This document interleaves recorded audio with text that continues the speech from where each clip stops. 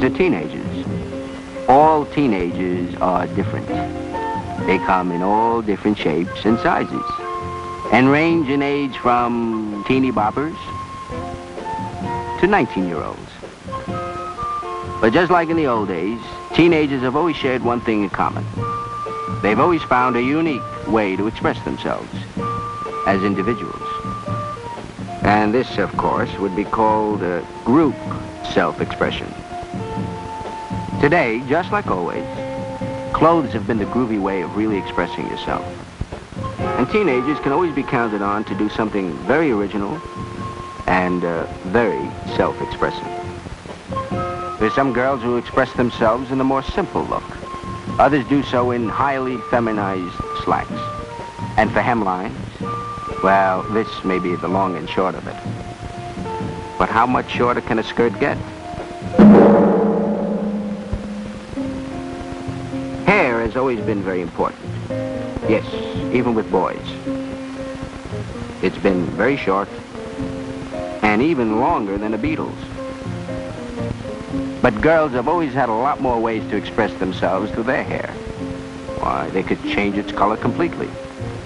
And they can even simplify the entire thing and just go out to a store and buy some hair in any color they like. They can curl it. They can wave it. And they can even iron it so it comes out nice and straight, split ends and all. Certain hairstyles may make it necessary to take a good look to see which is the girl and which is the boy. But that's not true for all boys, especially for those who are trying so desperately to prove their manhood.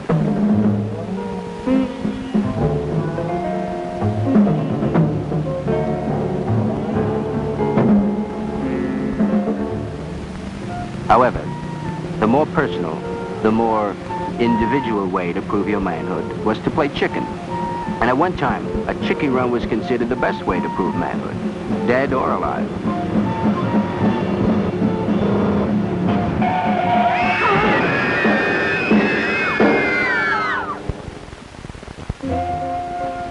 For girls, the matter of being chicken and proving yourself as a woman is still frequently based on accepting this kind of dare from a so-called friend.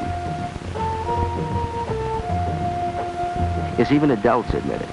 Growing up isn't easy, especially if you try to keep up with the dares and fads of some of your more advanced friends.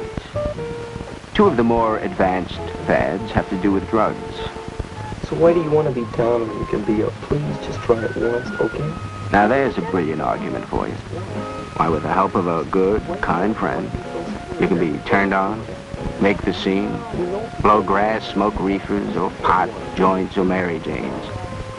Those are just a few of the cool, groovy names for marijuana.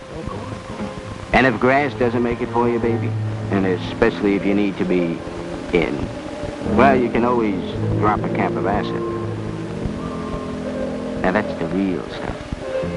Very, very cool. Very, very groovy.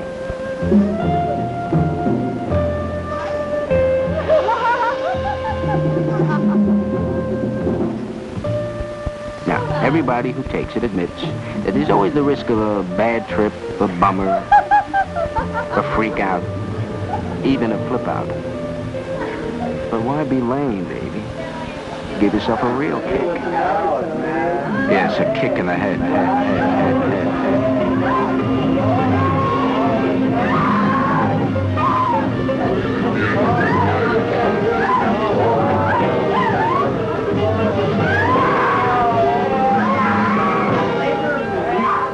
Is LSD merely another fad, another dare, another kick? Is it insight or insanity? What do America's leading scientists, doctors, and psychiatrists working with people taking LSD say?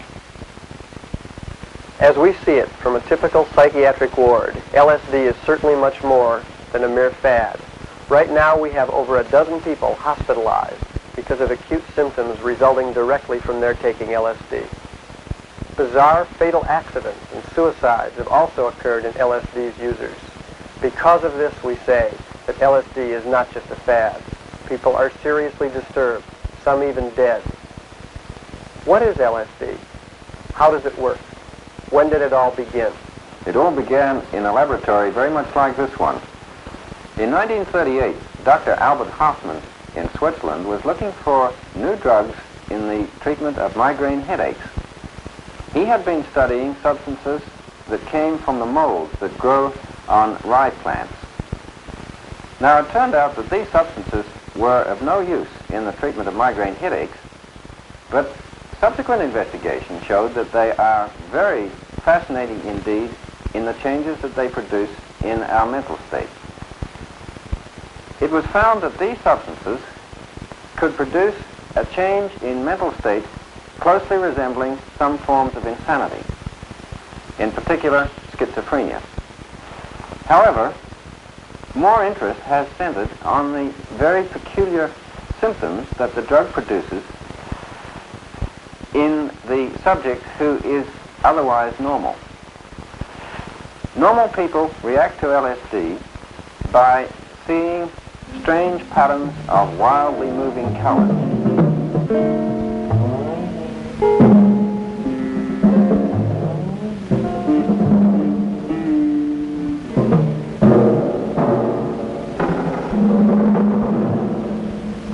Time may appear to stand completely still.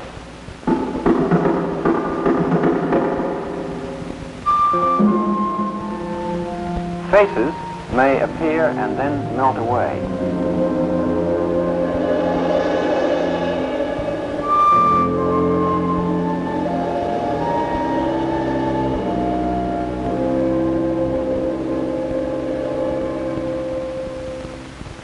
And at other times, the subject may recall with terrifying detail incidents that are long, long forgotten.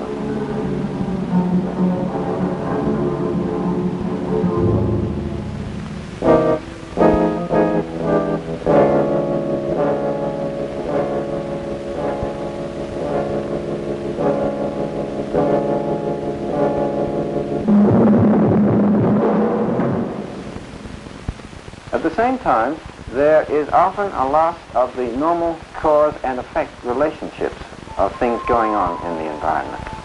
And this leads to distortion of judgment.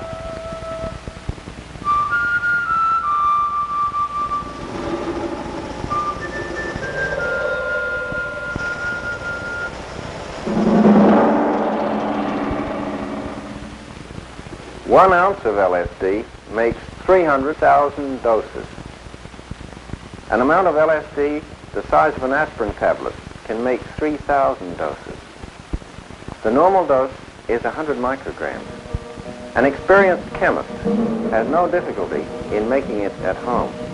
However, we have found that this amateur stuff contains many other substances, dangerous and often deadly.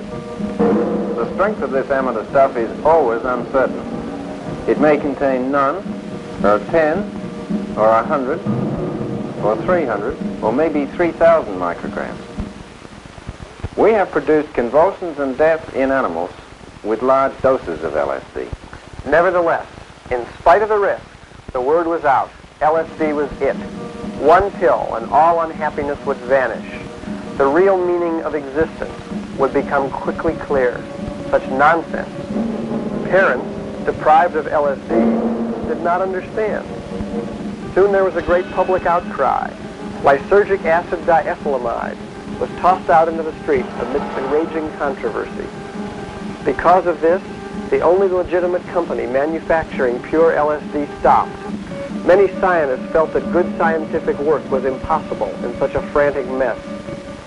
This is unfortunate because there are many basic questions about LSD which remain unanswered. What are the long-term effects in the brain of LSD? Does it cause permanent damage? Some doctors are afraid that it does cause permanent damage, but at this time the facts remain unknown. Many wild and very unscientific claims have been made about LSD. I've spoken to a large number of young people, asking them, why do you take LSD? They've given me a variety of answers. The most frequent are the following. I took it the first time because I was curious. Under LSD, God's not as faraway idea. He's something that's right inside you that you're experiencing now. I took LSD for a kick. Man, LSD is like a vitamin for the brain. I mean, to expand your mind. LSD stimulates creativity in the brain. In other words, it expands your thought processes so that you can take in more. We gave a series of 50 tests to people before and after LSD. We found that at the end of 6 months following their LSD taking, that they were no more creative when we measured them than they were before they took the LSD. However, their feeling, their inner feeling of subjective creativity was there. This means, perhaps, that they may have an impression of creativity, but not creativity itself. Creativity is 90% perspiration and only 10% inspiration. And LSD doesn't enhance one's desire to perspire. LSD is a really groovy way to find out more about the things around you. LSD helps me understand the whole world better. LSD helps you to understand your own mind. It releases your mind to you. LSD is a way about finding out about yourself, about your own problems. What about the question of self-insight and of self-awareness? Is it enhanced under LSD? Well, in over a dozen years of my own research, speaking with hundreds of young people and old, I found that their feeling that they had an increased awareness following LSD is not often borne out by their subsequent behavior. They do not seem to have changed their lifestyle for the better. Indeed, unfortunately, sometimes it is for the worse. On rare occasions, they may obtain valid insights. So often, though, all too often, they do not. While there are many things that we don't know about LSD, there are a few that we do know. And perhaps the most important one that we do know is that it is absolutely unpredictable who will have a bad experience from LSD or when they will have it. Some people have a bad experience the first time they take the drug. Others take it 30, 60, or even 100 times before their bad trip. And the bad trip, instant insanity, often a never-never land of no return.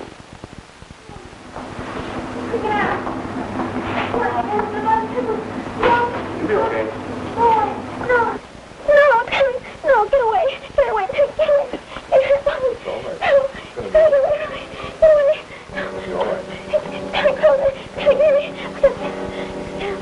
Get away. Get away.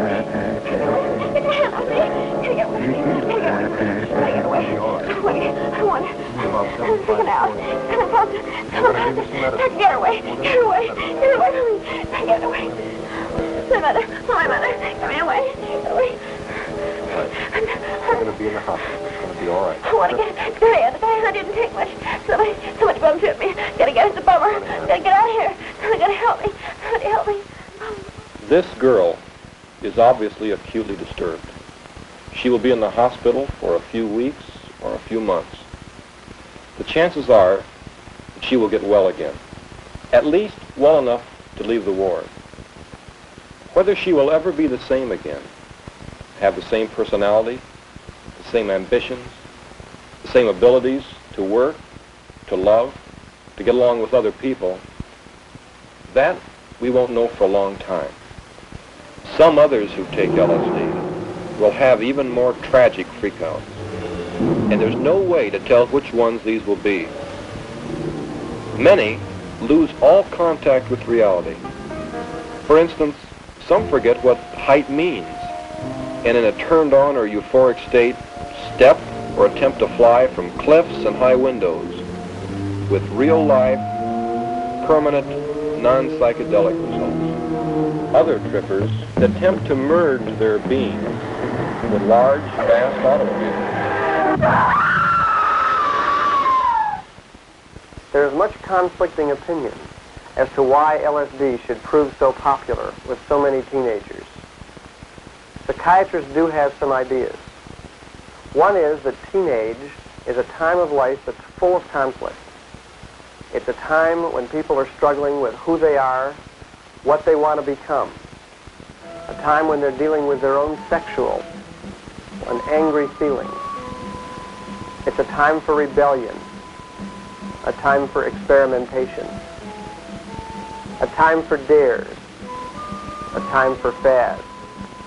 It's unfortunate, however, that LSD has proven to be such an in-fad. Unfortunate not because LSD is wicked or sinful of itself, but because it is such an extremely dangerous drug. A drug whose effects are so unpredictable. A drug which so often causes severe, long-lasting damage. Well, so much for the brain and psychological results.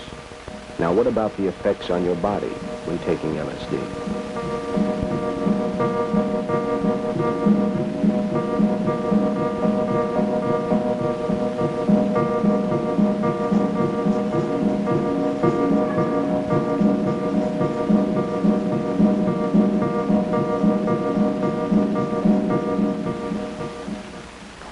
The study of LSD-25 continues in laboratories and hospitals throughout the United States.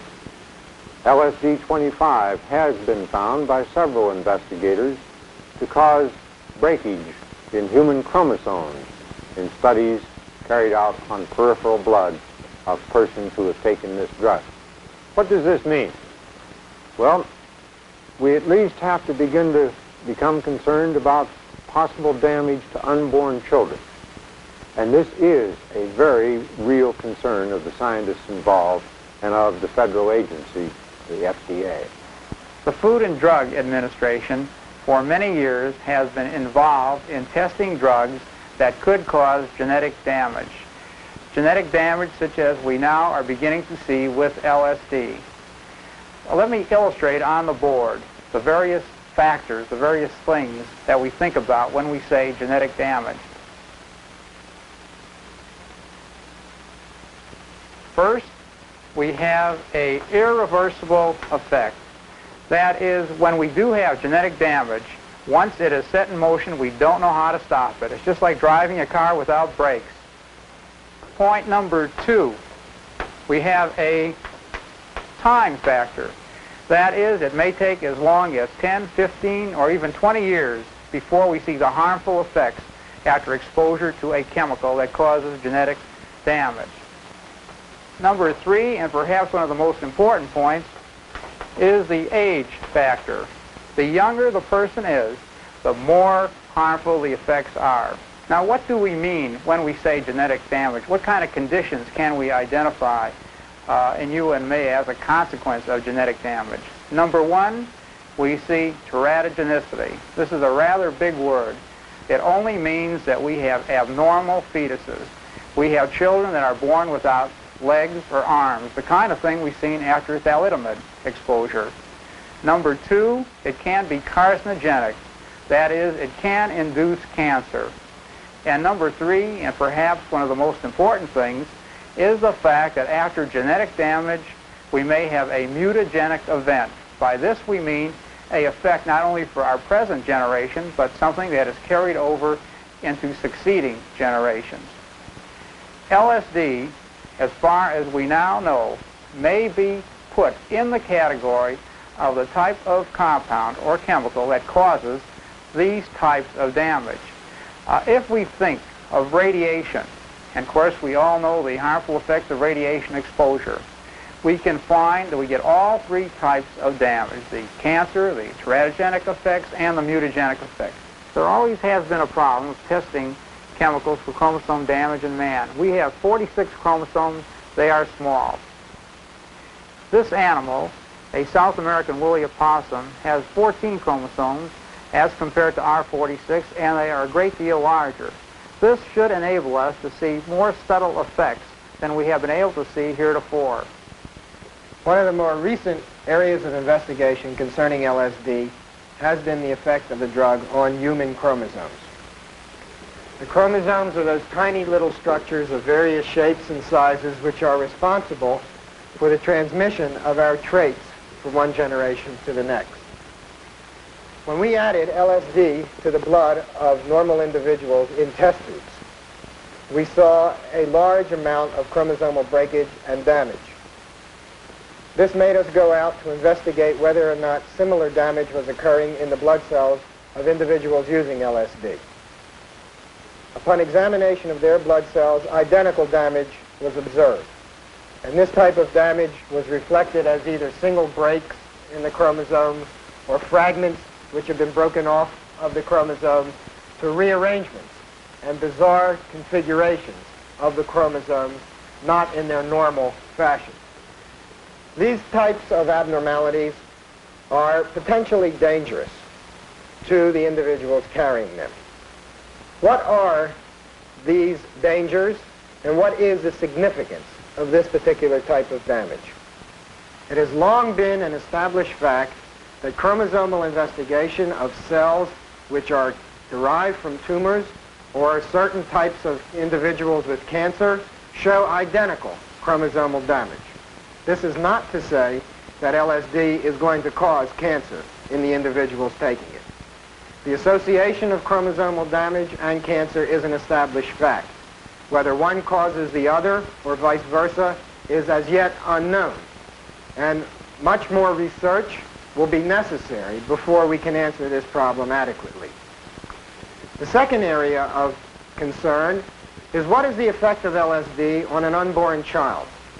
What is the possible danger to a child whose mother takes LSD during her pregnancy? There have been several reports recently of malformed children born to mothers who took LSD during pregnancy. However, there has not been enough time yet, nor enough pregnancies of this type, to fully answer the problem in man. But data from animal studies with experimental animals under controlled conditions where we do have large litter sizes and do have the proper scientific controls have given us an answer. For the past 10 years, I and other scientists throughout the world have been interested in the effect of drugs on the pregnant animals and their babies.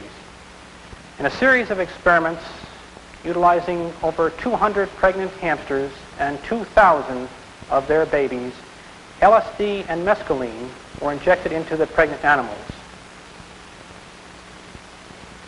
A number of very serious defects reoccurred in each of the experiments. I would like to now show you some of the results of these experiments. This is a fetus from a mother not receiving LSD, a normal fetus. This is a fetus from the mother receiving LSD. Note the abnormal face, the characteristics of the skull, and the brain, which is extended to the outside. Note this control fetus from a mother not receiving LSD. This is another fetus from a mother receiving LSD during her pregnancy. Note the brain outside of the skull again. Note also the hemorrhage in this brain. Note the two control fetuses from mothers not receiving LSD. The middle fetus represents one from a mother receiving LSD during her pregnancy. The spinal cord is exposed and the spine is deformed. Again, we have a control fetus from a mother not receiving LSD during her pregnancy. This is a fetus from a mother receiving the drug during her pregnancy. The liver is external, not within the body cavity. There is a hemorrhage in the brain also. Here again is a control fetus from the mother not receiving LSD. Here is an experimental fetus from mother receiving LSD during her pregnancy. Note the fluid accumulation across the spinal area. Note also the hemorrhage within the body cavity. Here again is a control fetus from a mother not receiving LSD during her pregnancy. Here is an interesting fetus from a mother who had received LSD during her pregnancy. Note the many malformations present of the brain, the spinal cord, and the limbs. Obviously, the results which we have just seen were those obtained on animals. However, these results should make us consider very seriously the potential hazards of LSD and other hallucinogenic drugs in the human. We at the National Institute of Mental Health provide much of the research money for investigations with LSD. In addition, we're the sole legitimate supplier of LSD to research investigators. Of late, we've been concerned about the biological hazards of LSD, specifically chromosomal damage that has been reported in various biological laboratories. We've been concerned enough, and we feel this is serious enough to spend a good bit of time and money and effort to find out what the significance of these findings really is. I know of no drug that we've studied that has as many frightening potentials as this drug. Yes, LSD-25 is truly a dangerous drug to fool around with. It is playing Russian roulette.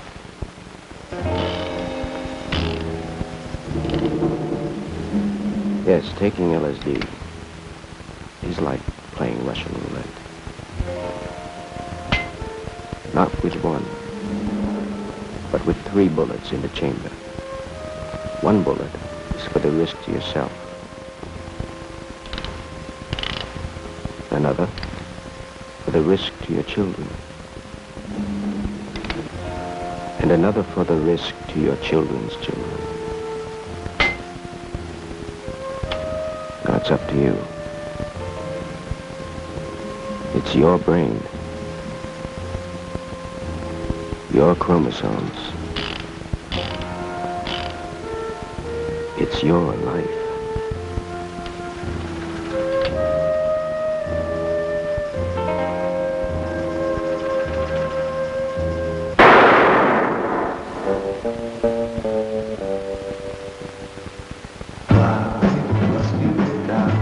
When you can be up, why not just take the dare? Don't be chicken and square. Come on, baby, express yourself. You don't have to repress yourself, so why be lame? It's the hippest new game. It's just like Russian roulette when you're making a bet. A bet that you will swing just like any old thing. It's like pulling the trigger. Without you never can figure that you'll get a kick in the head.